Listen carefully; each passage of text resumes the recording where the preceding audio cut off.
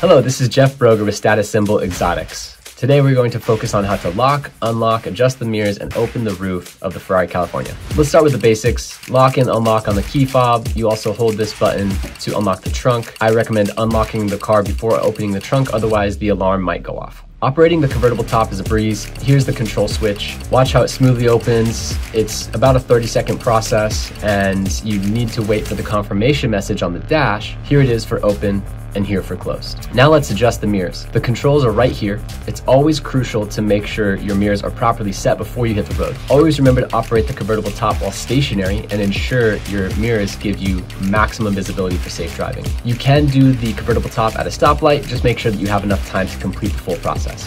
Visit Status Symbol Exotics to book your supercar today, and like and subscribe for more supercar content just like this.